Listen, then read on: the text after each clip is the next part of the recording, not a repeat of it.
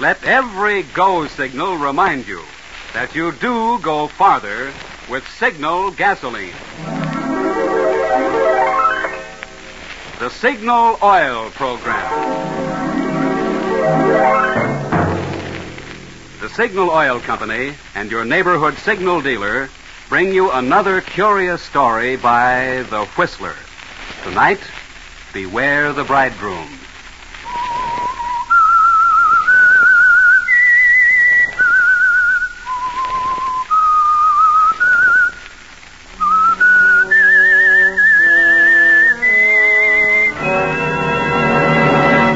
I am the Whistler, and I know many things, for I walk by night. I know many strange tales, many secrets hidden in the hearts of men and women who have stepped into the shadows. Presently I'll tell you of nameless terrors of which they dare not speak.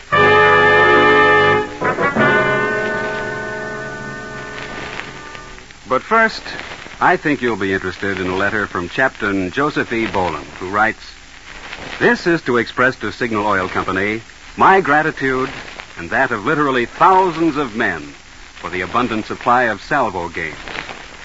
Both on the outbound voyage and on the return trip, when we brought back many wounded and battle-weary men, you could find salvo games in progress on any part of the ship. And I noticed that whereas card and chess and other games were often interrupted when I walked by, salvo players were so engrossed they couldn't see anything but their game. I sincerely hope Signal Oil Company will be able to continue their generous supply of this excellent game." Friends, several weeks ago, we announced on this program that a limited supply of salvo games would be available to the public. There are still a few of these games left at signal stations. However, in view of the constantly increasing demand for salvo games from men in the armed forces, the Signal Oil Company feels that from now on, every salvo game should be sent where it's most needed, for the recreation of our boys in uniform.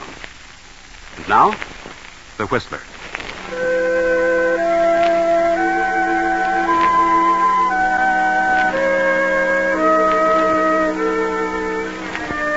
The lights are low, the music is soft. It's the Cameo Bar, one of those dimly lit bistros in New York where people come to drink and be happy, where others come to drink and be sad. Over there in the corner at the bar, John Lane and Biff Allen are sitting. They're morose. New York hasn't been so kind. New York hasn't even noticed. They're on their uppers, and they don't at all like the prospect. Well, Biff, drink up. I'm in no hurry. This is probably my last drink in a long time. I can't afford any more. Where do we go from here? Johnny, I was just going to ask you the same thing. Oh, what's the new racket going to be? I'm fresh out. Life is sad. It's lousy. We had to come to New York. Yeah. Bigger pickings, you said. Bigger suckers. All right, I was wrong. You were 100% wrong. Yes. Money is the root of all evil. Oh, that's wrong, Biff. The love of money. All right. Sport your college education. You know when I feel good? When I'm in the bucks. Life's no good when you're broke. Whoever said money isn't everything didn't know what they were talking about. It's everything all right with me. I'm going back home. You off your nut? Starving's no fun. Another drink, boys? Oh, sure, the same. You bet. Cold out, ain't it? Yeah, and getting colder every minute. The hometown's cooled off by now. It's after elections. I'm afraid we're remembered. Well, here you are, boys. Why don't you look what you're doing? Well, gee, sorry, fella. Oh, you're sorry. That's going to help my suit, ain't it? Oh, the clumsy ignorant. He said he was sorry, Johnny. Yeah, I said I was sorry. Don't bother. Well, I'll fill your glasses up again. Oh, gee. Thanks. I said I was sorry. Johnny, you want to watch that temper. I'm It was sorry. an accident. Yes, I know. Anyhow, we have to think of something. There's nothing new under the sun. Shakespeare said that? Could be. You know, Johnny, I've been sitting here looking into this glass of scotch. What do you see? The reflection of my right eye. Yeah. It's bloodshot. Oh, I'm trying to think.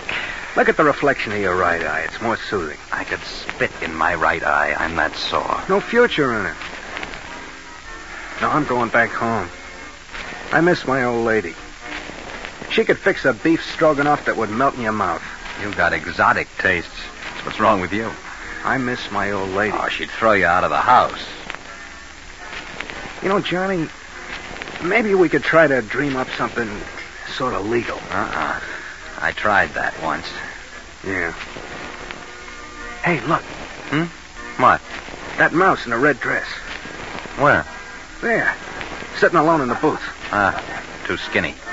She's passing out. So? Let's give her a hand. Oh, listen, Sir Galahad. We're desperate, ain't we? An all-time low. Well? I don't get it.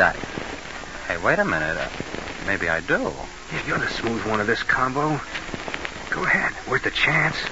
Maybe fate sent her. She's got class. I'm not interested in her social background. It's her money I'm thinking about. Them's real diamonds on her fingers, or I'm a cross-eyed kangaroo. Stay here. Now make it good, Johnny. Remember the mortgage on the old homestead. This isn't chivalry gleaming in my eye, but it may pass for it. You leave it to me. Who knows? She might pave the way to a whole acre of beef stroganoff.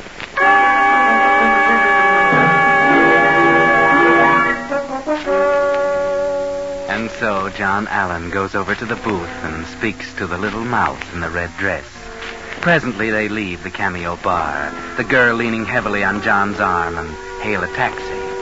And as it drives off, John gets a chance to eye those diamonds at close range.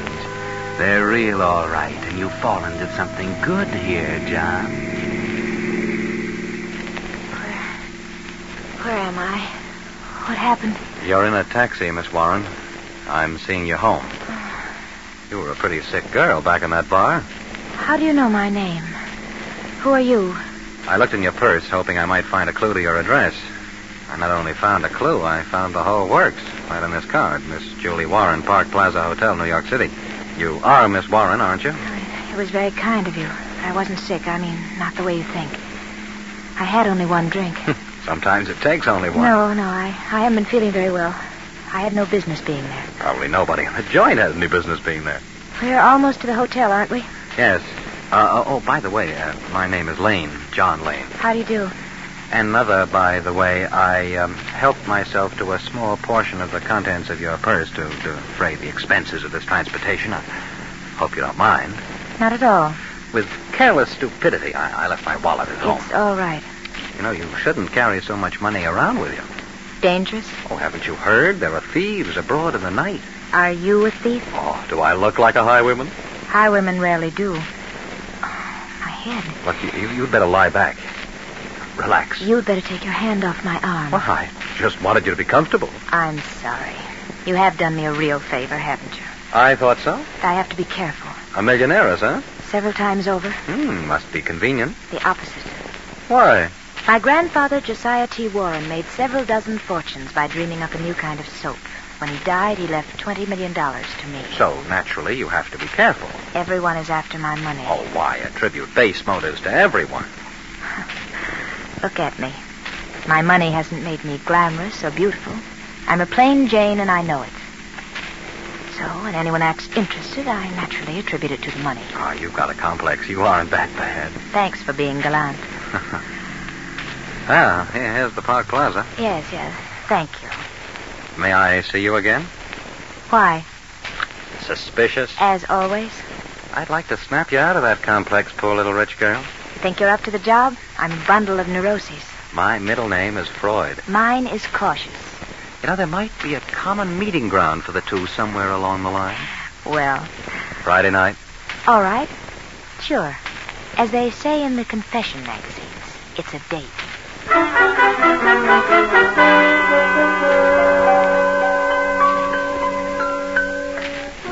Yes, it's a date, John Lane. It was easy, wasn't it? She may be cautious, but not cautious enough. And so you take back the good news to your friend Biff. Hello, Biff. Johnny, well? We're set. Honest? What a break. Good hunch, huh? All lead pipe cinch. Tell me. She's bored. Yeah? She's got millions, and she's bored. Holy cow. Oh, what we stepped into. Yeah, but can you step out when you want to? Who said I wanted to step out?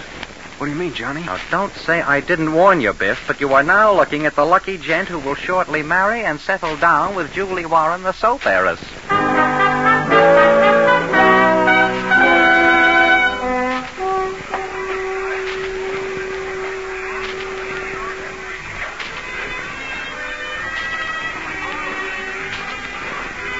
Enjoying yourself, Julie? Uh-huh. My favorite orchestra. Oh, you dance beautifully, Johnny. You're my favorite partner. Ah, I'll bet you say that to all your partners. Happy? Very happy. Let's never stop dancing, shall we? Whatever you say.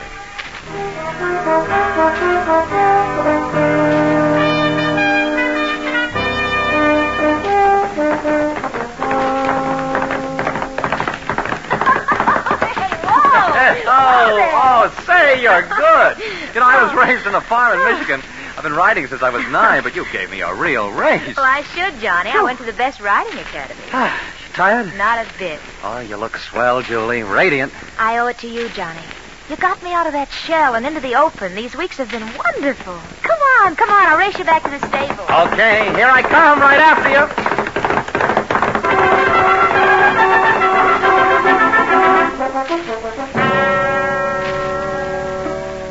And so the campaign continues. Dining, dancing, horseback riding, the theater, the races, the works. And it's a success. Julie Warren and John Lane sneak off quietly to Connecticut one day and are married. Off to Bermuda for a honeymoon, a blissful idyll, and then return. Make it look good, Johnny. Darling, now we're back. I can't just sit around being a rich woman's husband. Why not, dear? Well, I just couldn't. You get bored? Might. Yes, you might.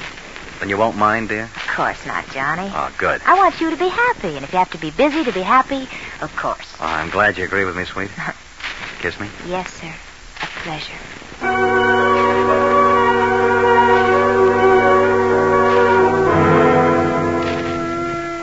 And so John Lane gets a job, or so he tells Julie.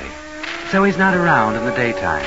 But by night, there's the theater and parties, weekend yachting excursions, plane trips. Nothing too expensive or too grand. Life is easy. Life is charming without care. The marriage of John Lane and Julie Warren is a sensational success until one day...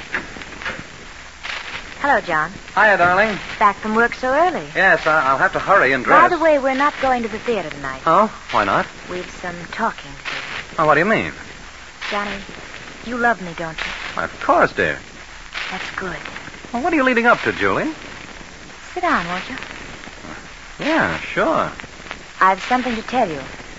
So I gathered. Comfortable? Quite. Don't stall. I'm broke. What about the soap? A lie? And the soap millions? Sheer fabrication. No. Yes. Surprised? Julie. I can see you're surprised. But the setup, your clothes, your jewels. Tentative, ephemeral, and apt. You fooled me. You don't really mind, do you, Johnny? I love you, Why darling. did you do it? Why? And how did you do it? I grew up in Red Wing, Minnesota. Go on. Have you ever been to Red Wing, Minnesota? No. I wanted to get away. I was an orphan. When I was 12, an old woman adopted me. She wanted a maid, cheap. You? Yes. The millions, the clothes, your rings. I'm coming to that. This old woman tried to be nice, but she didn't quite know how to be. She let me go to night school and brush up on my grammar and things like that. Last year, she died. She left me $10,000. I've never been very popular, Johnny. I had a very exciting life, and I wanted romance and excitement and glamour. The husband. So I sunk the whole $10,000 in clothes, jewels, this apartment. And you married me. Everything came true. Johnny, I love you. I love you terribly. I know this is probably something of a shock that I should practice such a deception, but, well, I didn't want to go on fooling you anymore. Anyhow, I can't afford to. The rent's overdue now. What are we going to do? Do? Yes, Johnny. What? I haven't a cent. But your job... Haven't any. But you said I've been that going you to the races on the money you gave me.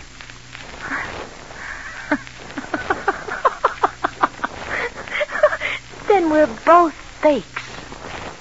10 carat. Ah, it's a laugh, isn't it?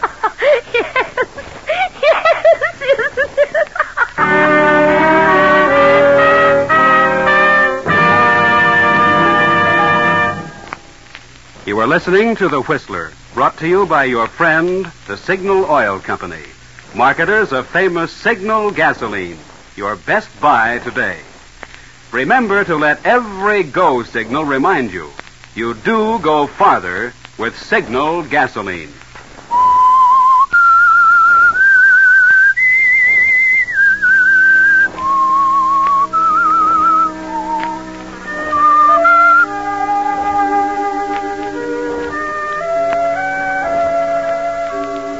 Well, this is quite a surprise, isn't it, John? You married Julie because you thought she was worth millions. Now you find out she hasn't a cent. 2 cheats caught with each other. So you go out for a walk to talk things over and to have a talk with Biff Allen at his rooming house. You're kidding, Johnny. No, I'm not kidding. She hasn't got a cent. The rent's overdue. Who'd believe it? We got taken by a mouse in a red dress. I'm not so sure. What do you mean? Maybe we'll come out of it okay after all. How? The dame hasn't got any money. I've just remembered something. An insurance policy. An insurance policy? Yeah, for 20 grand. I don't get it. No, but I do if she dies. Yeah? Yeah, I ran across it one day on her things. She said she'd forgotten about it, but now that we were married, she'd have me named as beneficiary. And she did?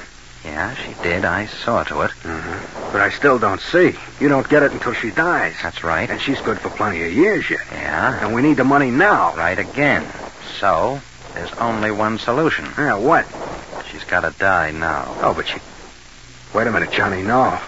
We've done a lot of things, but we never got into anything like that. I don't plan to. I'm not interested in murder. In this state, you're burned. Not me. I'll figure a way. I won't get caught. Johnny, listen, plenty of guys have tried, and they got caught. Don't do it. We can make money some other way and live to enjoy it. You worry too much, Biff. Now, don't worry. I'll be okay.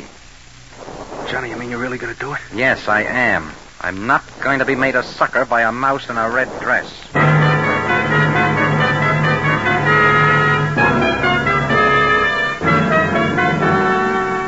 Well, Johnny, you're going to take the chance, are you? The big chance? Think you can get away with it, do you? Well, plan it carefully. Figure the whole thing out as you walk back to the hotel. Get up your nerve as you slip in the back door and sneak up the stairs. Now, into the apartment and get it over with as fast as possible. Johnny? Johnny, is that you? Oh, I was so worried about you. Where'd you go? Johnny? What's the matter? Why are you looking at me like that? Johnny, stop it. Johnny? What are you going to do? Johnny? Stop. John, stop it!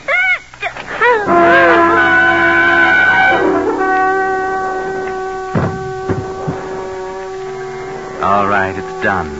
Now your plan. The plan you thought of coming back here. That's it. Drag out the bureau drawers. Throw their contents on the floor. Knock over chairs. Make it look good. Make it look like a terrific struggle. Like a burglar had tried to rifle the place. Yes, that's it. It's a shambles. Now, get out of here quickly. Down the back stairs, the way you came in. Don't let anybody see you. And hurry to the Cameo bar. Biff's not there as you thought he'd be, but the bartender is, and he's the one you want anyway. Hello there, Mr. Lane. What's it going to be? Same as the last one. Last one? But you didn't have any other drink. Oh, sure I did. Don't you remember? About 15 minutes ago? Hey, you're joking, Mr. Lane. You just came in. You haven't been here all day. Mr. Allen was here, but he got a phone call and left about 15 minutes ago. Oh, now, Joe, you could be mistaken about that, couldn't you? Maybe you just didn't see me come in. Maybe you just didn't notice me sitting back there in the back booth. Yeah, but I would have... Now, look, maybe this will help you to remember that I've been here for 2 hours. All afternoon, almost. Hey, that's $100 bill. Yeah. But, You could use 100, couldn't you? Yeah, sure. Okay, it's yours. Go on, take it. That's right. Now, Joe, I'll have another one, just like the last one. Yeah, sure, Mr. Lane. Scotch and water. Coming up.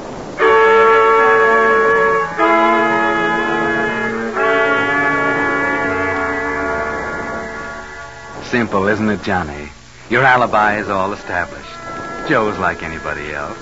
He'll keep his mouth shut for $100. Now all you have to do is go back to the hotel, taking your time. Stop at the desk for your key, ride up in the elevator and chat with the operator. Go into the apartment, find the body, and yell for help. Simple, isn't it? But it's even simpler when you get there, because the elevator boy has news for you. There's something doing up on your floor, Mr. Lane. Something doing? What? I don't know, but there are cops up there. This is even better. Somebody's already found the body. A chambermaid, perhaps. You get off, go in, and there they are. Why, what's the matter? What's going on here? Oh, you're Mr. Lane? Yes, I'm Mr. Lane, but what are all these people? I'm sorry, Mr. Lane. I have some bad news for you. What's the matter? What's happened here? Where's Julie? I'm sorry, Mr. Lane. There's been a tragedy. Your wife is dead. Dead? Dead? No, it can't be. It can't be. Now, please, Mr. Lane, I'll take it. Hey, somebody, hurry up, bring me some water. Hurry up, get it over here. That's right, Johnny. Put on a good act. Lay it on thick. Take a few minutes before you're coherent enough to ask the inspector a question. How did it happen?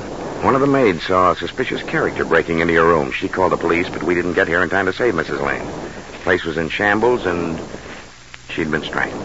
You said a suspicious character? Yes, a burglar. We got here in time to catch him just as he was trying to leave. You caught him? Yes. Don't worry, Mr. Lane. He'll be brought to justice for the murder of your wife.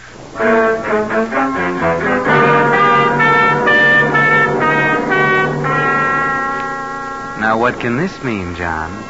This is really an unexpected twist. But it makes everything even simpler. There's nothing to it now. But they want you to go down, take a look at the man they caught, and so you do. You'd want to anyway. You're curious to see the man you're sending to the electric chair, only you're not quite prepared for the shock. Here he is, Mr. Lane. Biff Allen, he's called. He swears he didn't kill your wife, but he won't say much else except that he wanted to see you. I don't know why. Yeah, I wanted to see him because I figure he'll have something to say. I figure he'll tell you I couldn't have killed his wife. Go on, Johnny, tell him. You know this man, Mr. Lane? Why, Go on, Johnny, tell him I didn't kill her. I never saw him before in my life. Johnny! You wouldn't do that to me. I don't know what you're talking about. I don't know you. Okay, if that's the way you're going to work it. Inspector, he knows me all right. Only this afternoon he come to my rooming house. My landlady will testify to that. And he told me he was going to murder his wife. That's fantastic. He's making up a fantastic story to try to worm out of it. You know he did it. You caught him there. I went there to try to stop you from doing it, but I was too late. Mr. Lane, where were you about 3 this afternoon? Oh, you don't believe this man, surely. I'm not sure, Mr. Lane. You see, that's one thing that puzzled us. The coroner says your wife died about 3 o'clock. We didn't catch this man until almost 4. Why should he have stayed so long? But I was at a bar all afternoon. The bartender will testify to that. I'm sure he will. Okay, we'll see. Come along.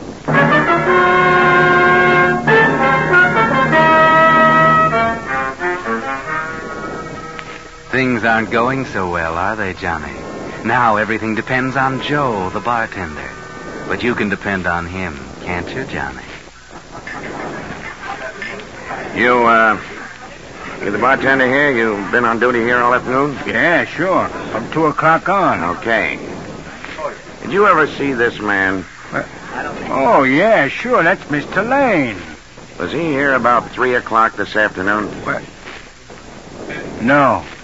No, he wasn't. He gave me $100 to say so, but he wasn't. He didn't get here till after 3:30. Why, you... Here, take it easy. I'm sorry, Mr. Lane. I thought it was just your wife you wanted to fool. I had no idea it was anything to do with the police. I can't take any chances like that, Mr. Lane. I would have told you that. All right, Lane. Now you'd better come along with me. Quietly.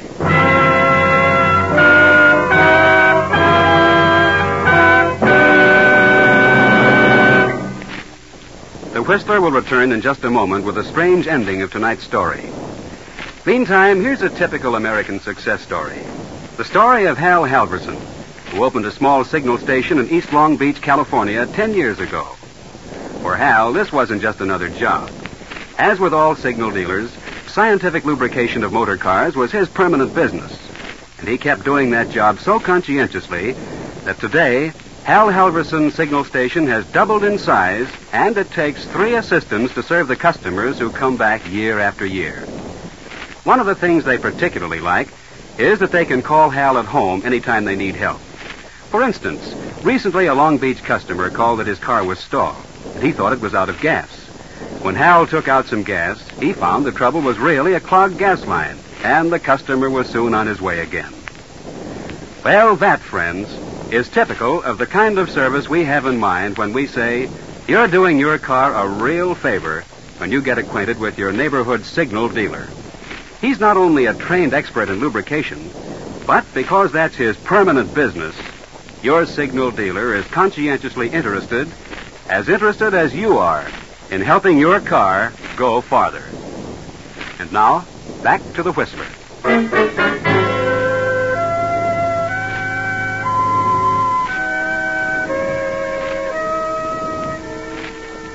Yes, Johnny Lane now sits brooding in his solitary cell up the river. You can't blame him for being unhappy about Biff wandering in and spoiling the setup.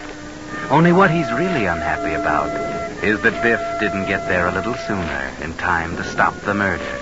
Yes, you see, the reason Biff came to the hotel and broke into the room was to stop Johnny, to tell him that there was no need to murder Julie, that he had checked up and found out that she was a long way from being penniless. In fact, $20 million away from it. She invented the penniless story to test Johnny's love for her. She really loved him, and she didn't know what a chance she was taking. And he didn't know he was throwing away the sweetest chance of his life. Yes, he's sad, all right, but not for long. The state's going to end his troubles for him any day now.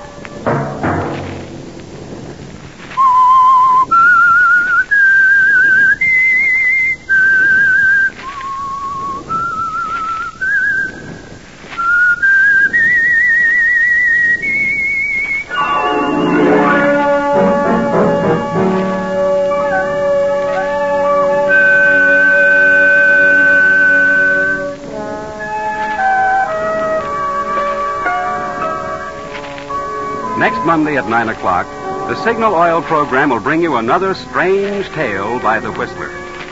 The Signal Oil program is broadcast for your entertainment by the Signal Oil Company, marketers of Signal's famous Go Farther gasoline and motor oil, and by your neighborhood Signal Oil dealer, who is at your service daily to keep your car running for the duration. The Signal Oil program, directed by George W. Allen, with story by Victor Kushner and music by Wilbur Hatch, is transmitted to our troops overseas by the Armed Forces Radio Service. Bob Anderson speaking for your friend, the Signal Oil Company, and suggesting once again that you let every go signal remind you that you do go farther with Signal gasoline. This is CBS, the Columbia Broadcasting System.